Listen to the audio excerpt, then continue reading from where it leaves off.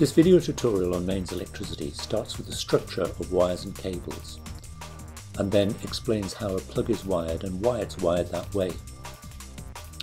The way fuses work and their function is explained, why there are three wires, live, neutral and earth, and what they do, the difference between AC and DC, and finally, other safety devices.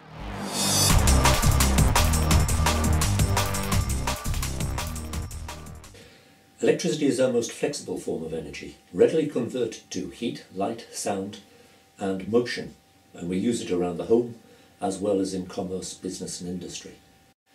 Electricity is delivered to the machines that we use around the house by a cable. The outer layer of that cable is largely there to prevent mechanical damage, cutting and scraping. It also provides insulation.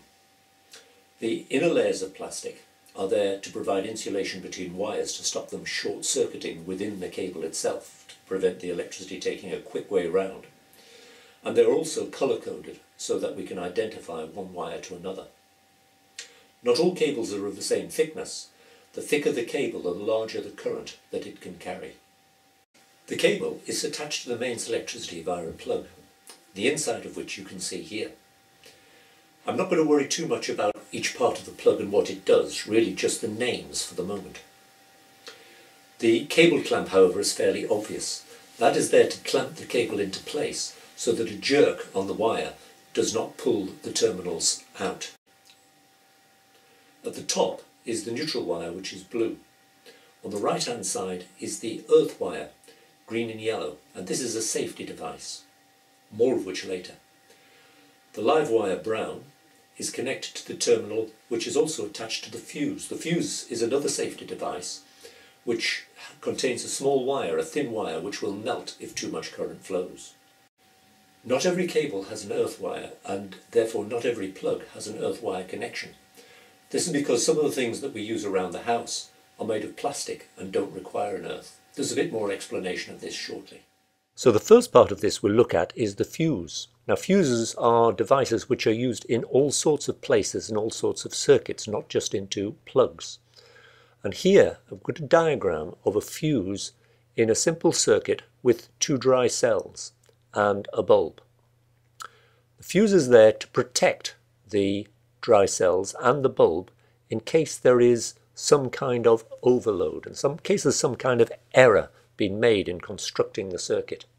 To help to explain this, I'm going to deliberately introduce a fault and overload the circuit.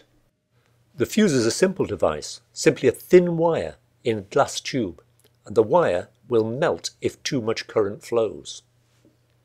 I put a bit of paper underneath the fuse so you can see it more easily, and I'm extending the circuit to put an extra bulb. This is a parallel circuit, and because it's a parallel circuit, more current will flow through the fuse and from the batteries through the circuit, because there are two routes that the current can take.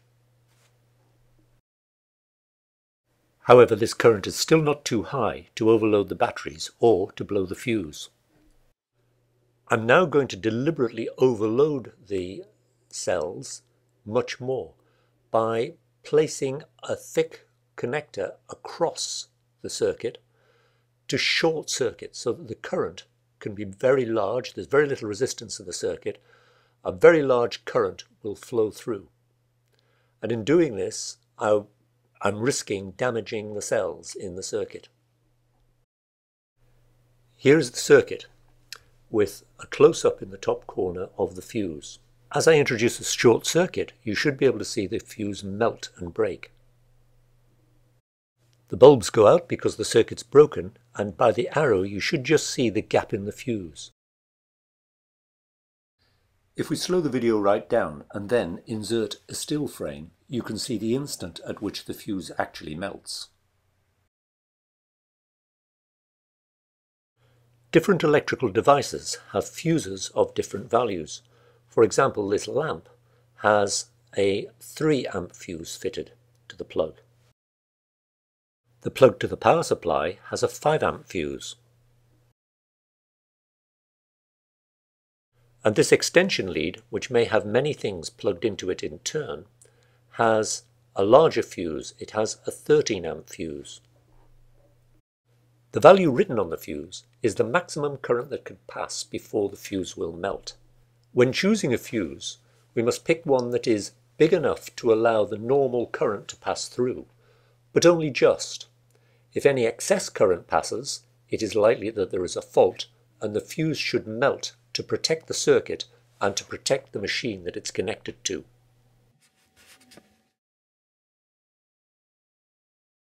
Some plugs, and therefore the things that they're connected to, have no earth wire.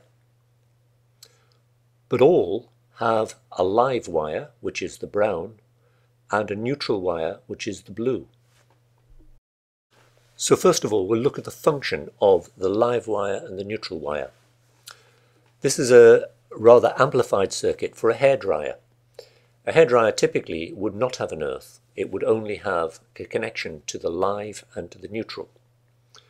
The live wire will have a fuse in it to protect for an overload, and will have a switch. And I've drawn here the switch on. Now, the current is delivered by the live wire. The electrical energy, originally from the power station, is pushed through the live wire. The neutral wire simply serves there to return the electricity, so that there is a complete circuit.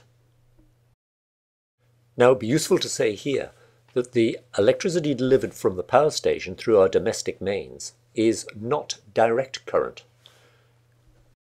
Here's a graph of a direct current supply. It's a graph of how the current changes with time. And direct current is a steady current in one direction.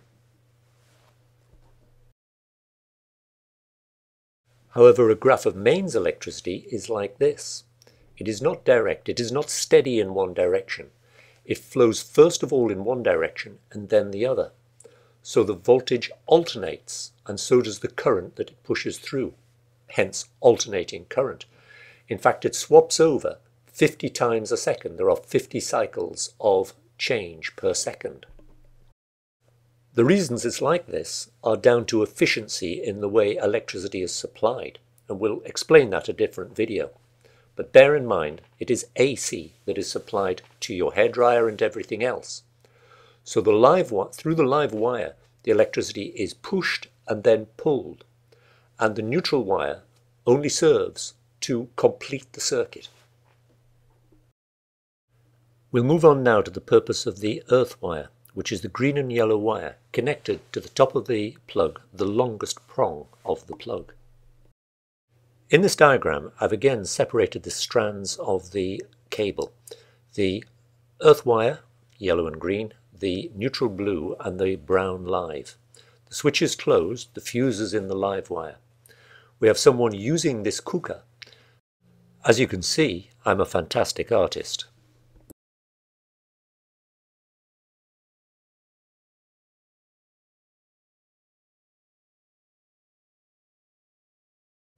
As before, the live wire delivers the power to the cooker, the neutral wire completes the circuit. The earth wire is connected carefully and securely to the casing. As we said before, the earth wire is a safety device. Let's imagine the wiring of the cooker without the earth, and supposing that within the cooker there is a fault, that somehow the live wire, perhaps one of the elements that are heating up the cooker, touches the casing of the cooker. Now, the person who's using that cooker is likely to touch the cooker in turn, perhaps by the pan, perhaps touching the cooker itself. If the live wire is somewhere touching the cooker, then the electric current can flow through the live wire, around the cooker, and then down to the ground through the person that is touching the cooker. Now, unfortunately, if that happens, it has a fairly dramatic effect on the person. They are likely to be electrocuted. The earth wire can avoid this dramatic sequence. If there is a fault, a similar fault in the cooker, then instead of travelling through the person, the electricity will simply travel down the easy path, which is the earth wire, a thick copper wire, connected to the ground. That will be a large current, and because it's a large current, that overload will cause the fuse to melt and then cut off the electricity. The plug attached to this lamp does not require an earth wire, and the reason is that the lamp is made of plastic, and plastic is an excellent insulator. So the chances of getting a shock from the lamp or from this power supply are very slight. However, an earth must be fitted to anything that is made of metal, such as electric cookers, electric fires, or this extension lead, because anything could be plugged into the extension lead. The main wiring in the house is protected by fuses in a fuse box, generally stuck away in a garage or in a utility room. In fact, although I say they're fuses, in this box they have been replaced by micro switches, which perform the same function as a fuse, switching the current off very rapidly if a circuit is overloaded. At the left-hand side of this box is a main switch. This is a residual current circuit breaker. The mouthful of a name is often reduced to the initials RCCB. It is a safety device now fitted in almost all houses, whereby the current coming in through the live wire is compared to the current leaving via the neutral wire. Any slight difference indicates a fault in the house, and the current is switched off extremely quickly, in a tiny fraction of a second. Thank you for watching.